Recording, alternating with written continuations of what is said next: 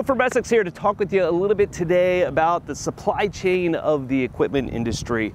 This is probably the fourth or fifth video like this that we've done. I don't want to get repetitive on this kind of thing, but I keep getting emails and comments from you guys asking to hear a little bit more about this information. So we're going to take some time here today. We're going to talk through what the supply chain looks like, what availability and lead times look like, and a little bit of what's happening in the steel industry. Essex, a helping hand with your land.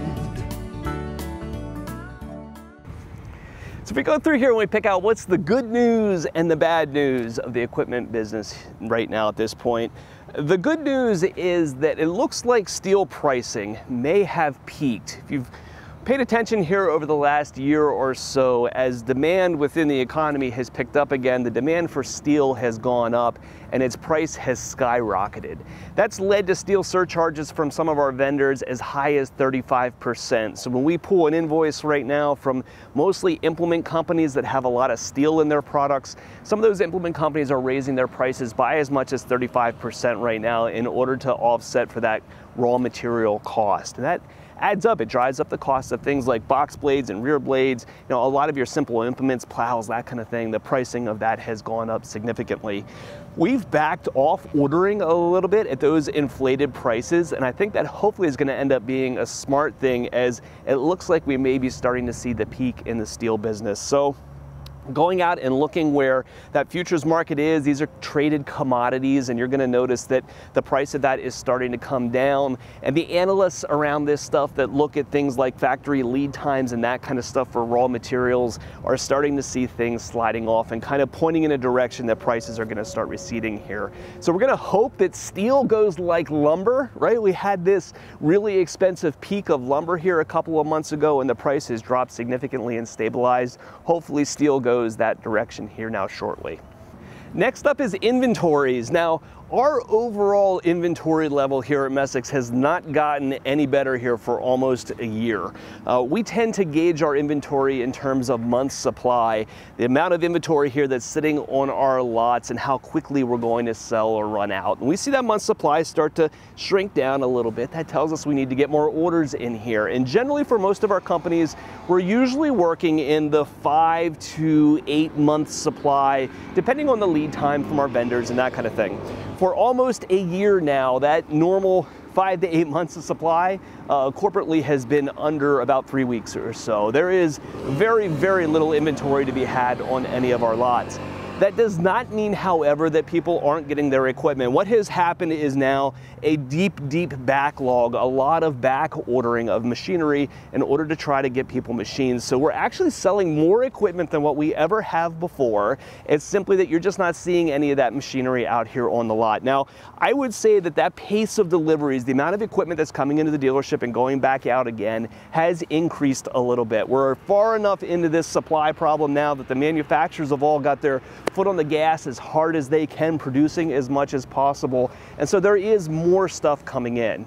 Now, all that said, it is difficult for us to get complete packages out the door, especially when we start tying tractors to a whole series of implements. More than likely, you're going to find one of those implements is going to be on a couple-month backlog. So we're in a lot better shape on base machines than we are on attachments at this point, but we are starting to see that ramp up a little bit. As far as the problems that are causing those delays, they seem to be a moving target anymore. We know that steel tubing is a problem for every manufacturer, especially when it comes to things like roll bars and hydraulic cylinders. Any of that tube stock is just hard for them to find. But we continue to hear these funny things of problems with tires and problems with seats and problems with plastics and problems with microchips. And they all seem to be kind of a moving target at this point. One will cause a backlog and then it will suddenly get resolved and a slug of inventory will show up, but then they'll suddenly start having a problem with something else. So we certainly do see those problems continue to evolve.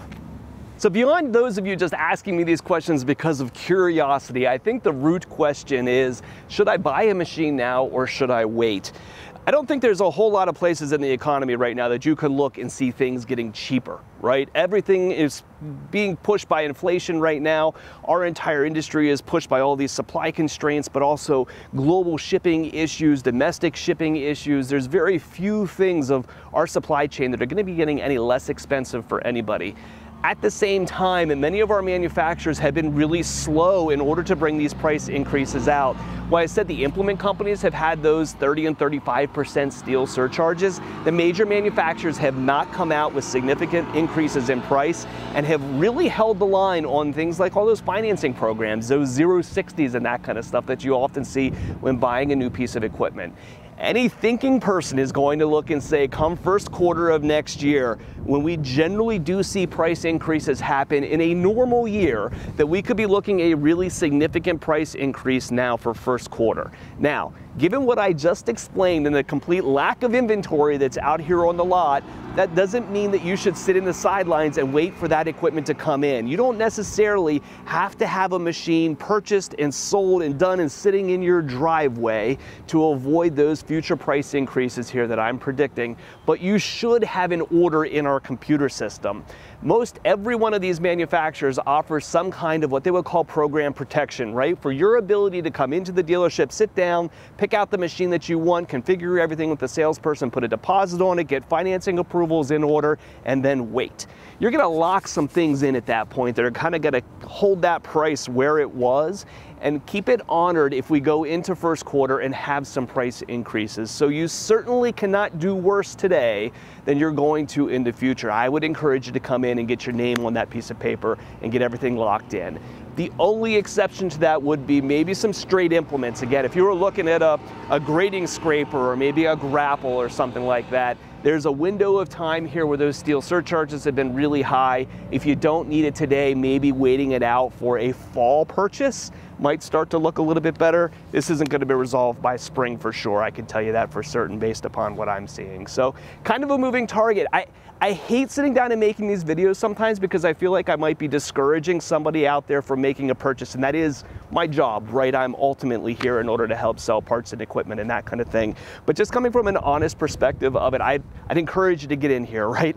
Get in, talk to a salesperson. They're gonna be honest with you and tell you kind of where this stuff has been falling and what the costs of our different inventories look like at the moment and how that reflects to a more normal time. So if you're shopping for a piece of equipment and we can help, or if you have parts and service needs for your machinery, give us a call at Messick's.